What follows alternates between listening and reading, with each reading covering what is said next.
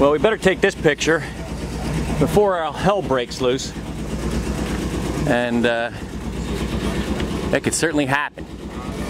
So this is our first shot at flying this crazy spinnaker. Let's get ourselves sort of back on course. We're way off course. There we are. And okay, so this is probably the safest thing to do in 3.8 knots of true wind. Doing it by myself.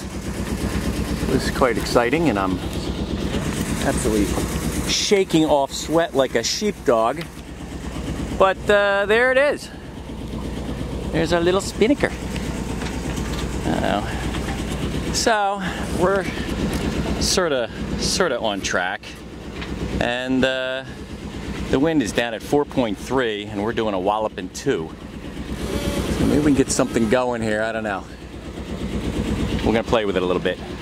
Talk to you later.